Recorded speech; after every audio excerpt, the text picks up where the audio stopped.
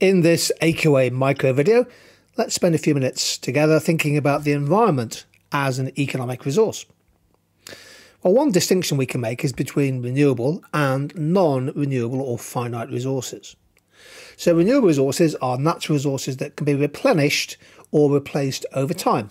Obvious examples would be wind power, water and solar energy. The sun's always going to shine, the wind will always blow, particularly if you live where I live. And other examples include things like plant-based materials like wood and cotton, which can be replenished by replanting and growing more plants.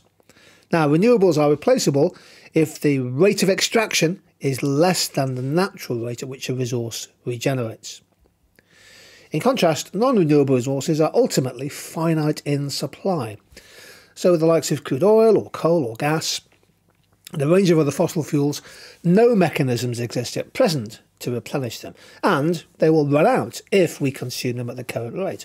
The rate of extraction is really key here, and the rate of extraction typically, if you believe in the price mechanism, depends in part on the market price.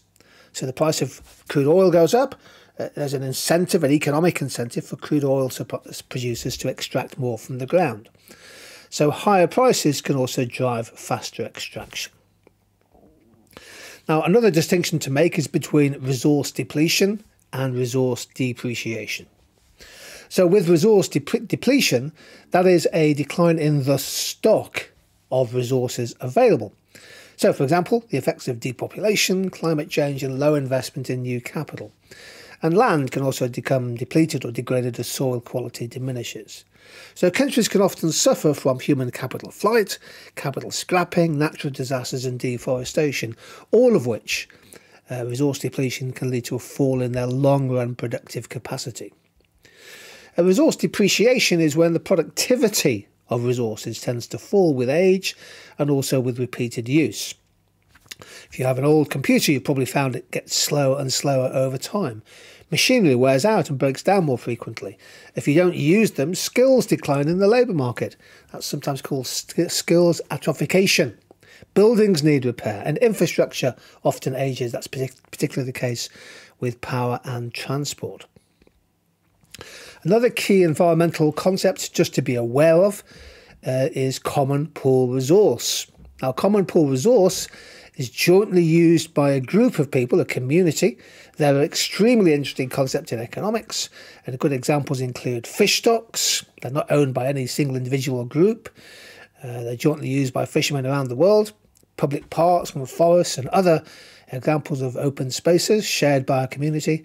And one can make a case for saying that clean air is also a common pool resource that's shared by everyone in the area. Now, crucially, there are significant threats to the stock of and the usefulness of common pool resources. And it's extremely important you become aware of the concept or the issue of the tragedy of the commons. Now, the tragedy of the commons is the idea that when common pool resources are shared and not owned by any one person, typically individuals tend to overuse them because their own self-interest or their own benefit is always greater than their cost. And they may not consider the long-term effects of their actions, and they might over-harvest common grazing land or pollute a shared resource. And that can lead to the depletion or indeed, ultimately, the destruction of the resource, which affects everyone who uses it. So the collapse of fish stocks in a particular area, for example. And that's why it's important to have systems or policies in place to regulate common pool resources, things like perhaps tradable fishing quotas, and enforceable pollution controls. And when we think about the environment, obviously one thinks about the growing threats from climate change and the increasing economic as well as human cost of natural disasters. This chart shows the greatest economic damage from natural disasters. The tsunami and the earthquake in Japan in 2011 is widely regarded as having the biggest economic impact, with a damage in excess of $210 billion.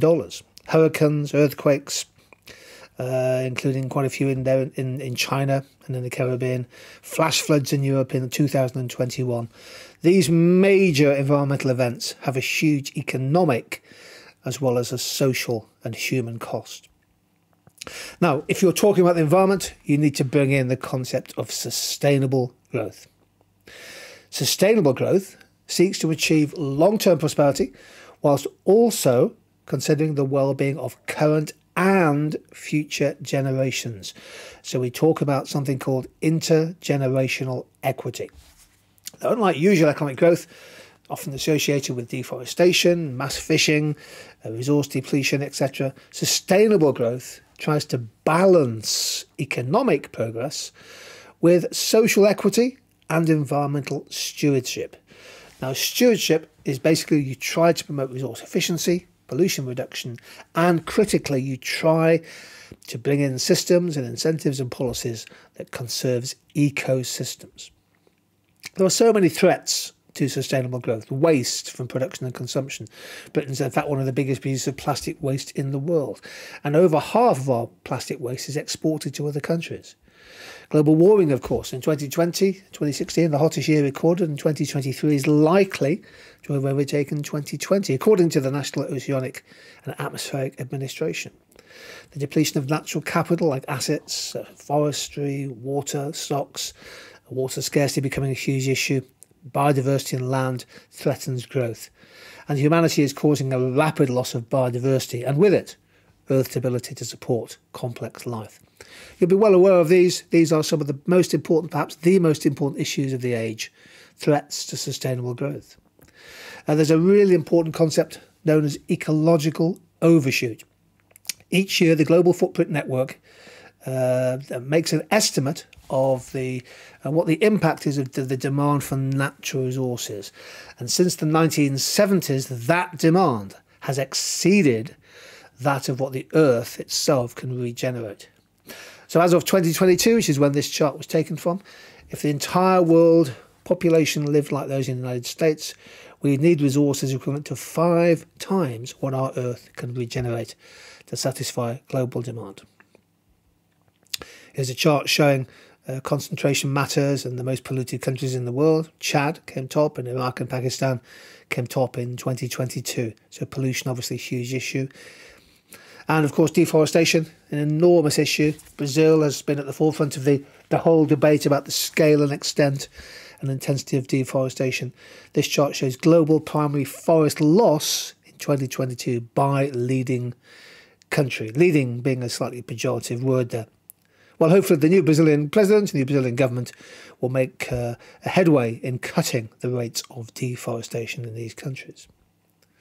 And of course, litter and waste is an enormous issue. This is a survey of litter types found in oceans worldwide in 2021, from plastic bags to plastic bottles and wrappers, synthetic rope, fishing gear, plastic caps and lids, and drinks cans. The plastic waste tsunami is something that many countries are trying to do something about. In our next video, we'll take a few minutes to think about something called the circular economy.